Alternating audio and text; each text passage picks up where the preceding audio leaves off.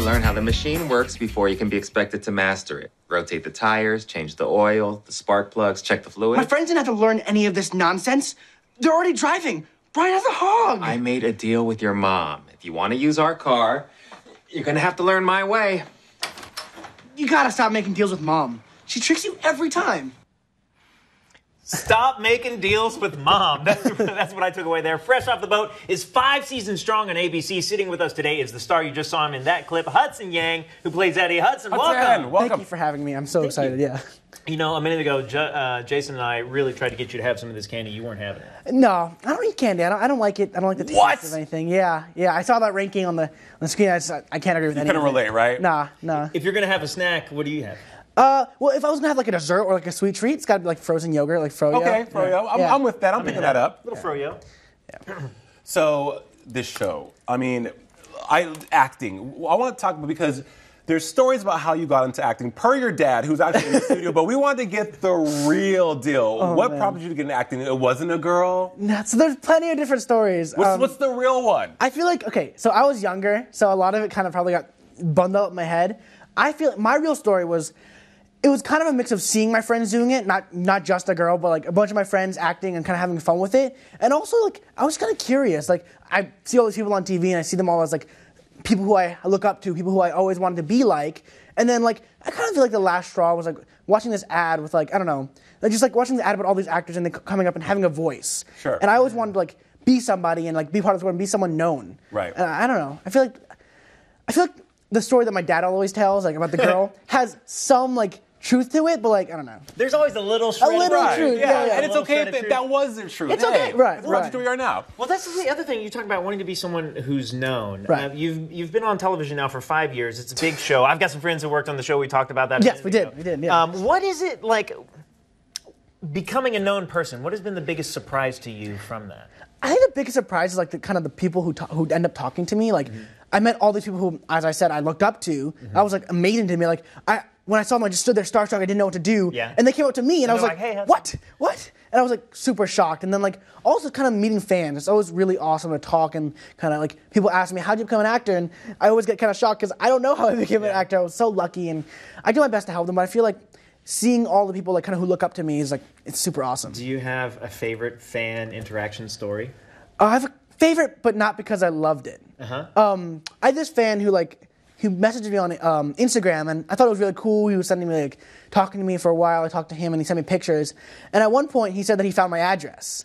And and I was like, how'd you do this? And he was like, oh yeah, I was on your dad's Facebook, and he posted like he was like to all his friends, like he was trying to rent out his house, and he actually ended up sending me photos that he drew of me to my house from like Italy. And I was like super shocked and like freaked out, but they're really good photos. But I was just like, whoa, yeah. Dude, this dad, man, we gotta wrangle him in. Okay, we gotta get Facebook under control. Throw him under the bus again. Right? I said, Fresh Off the Boat was ahead of the curve in showing how awesome, how crucial, and how essential Asian representation is on television. Now we have Crazy Rich Asians, which is super successful. How does it feel to be a part of that? You know, I get this question asked a lot, and it's super awesome, like to be part of this growing community and growing like group of people that I can relate to and talk to. I mean, one thing is that I'm like starstruck now with Constance Wu, even though I worked with her for 5 years. Like, every time I see her, I remember the movie, which made me cry. I was crying during the film. I watched it like 3 times, and I don't know. It's just so awesome. Also, just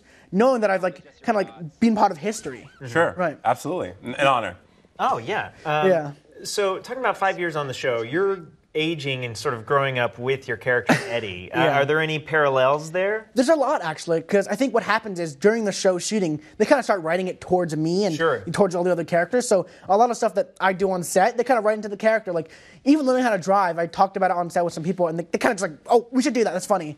And it was kind of like surreal because I didn't realize like what driving was really like. Yeah, I only in had, LA.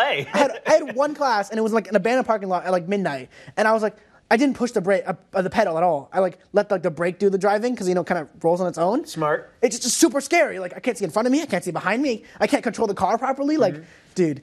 And then they kind of like made a little bit of jokes of that on the show, but I don't know. To be 15 again. To be 15. I know. Right? I'm like reliving this part of my youth. You guys are not that old. You guys. But it's cool because you're like learning to drive. But I think I read somewhere you had your first kiss on set as well. Is this true? Oh my, yeah. That was a big thing, but like a big thing for me. I got Tell really- us. Yeah, what tell happened us. when you found out it was going to be on camera? I mean, like have At first, I was mints. joking about it. I was like, during the table read, I was like, "Oh, you guys trying to mess with me, right?" And I went on set, and then they were like, "Okay, Hudson, you ready?" And I was like, "What? What?" And I got really like upset. I didn't want my first kiss to be on TV. I didn't want to have to like do that there, and I wasn't really ready for it. You know, I've always said I don't want to do any of that stuff until college. That's what my mom always told me. Sure. well, Yeah. Let me ask you this though: like, when you found out it was going to happen, did you like go to somebody where you're like, Did you practice hey, on your hand? I haven't done this before. Do you have any? How do I? I talked to the person that I had to kiss, Isabella, and I was like, "This is my." It's like I don't know what to do. She was like, "Don't worry, we'll make it work." And I was like, She's like, I she got was a you, professional. Hudson. She knows I what got she's you. She's like, oh, I have. "She's like, we can fake it, whatever you want. Don't worry." Like, Hudson, just bring the mints. You're all good. And I was all worried. I didn't know what to do, so it ended up being fine. But I was a little bit freaked out afterwards. But yeah. You talk about your passion for acting so awesomely here, but you also have a passion for cooking. You are a young investor Yes. in a restaurant here in LA. Let's talk about that because you really like food. I do. Food is like one of my favorite things ever. I always like, even as I was growing up, I always had like kind of like different tastes for food. I wouldn't just eat it. I would like kind of experience it. Right. Like, I know everyone says that, but it's like I kind of felt like, especially since my grandmother was my inspiration for food, doing something like this where it's like an Asian food, like Vietnamese food, it just kind of makes things like so much more powerful to me. And like yeah. going in the kitchen, seeing how they cook everything, seeing like their recipes, it just makes me feel like honored to be in that kitchen. Like I've never really like had something like this on my own. So I just being in that kitchen and talking to the owners and learning from the chefs is like one of the greatest things ever for me. Sort of the cultural components Right. of food. Right, yeah, because you know a lot of families of a lot of ethnicities, food is a love language. So when you cook with love, and you talk about your family. So that's great, man. So young, doing so many awesome things. Thank you. Got your first kiss on TV. And listen, don't be mad about that, man. That's pretty cool. Yeah, I guess so, but I guess it wasn't really real either, so I can't really like. It's not my first kiss, really. It's what I think about. You know. Wait, have you had one? Have you had a first one No, since then? no. I said Are you college. sure? College. I In swear. college? I swear. Hey, College. Okay. that's all right. We're not knocking it. We're not knocking it. Yeah. You're on ET Live. I mean, if you want to come back and talk to us about dating, we can like help you out with this. Like, Oh, you come to man. J- We got you. We got you. DMs, Instagram, you know where to find us, man. You know where to find us. Catch Hudson on Fresh Off the Boat Fridays on ABC. Hudson, you are the man. Thanks for stopping by ET Live. Thank you.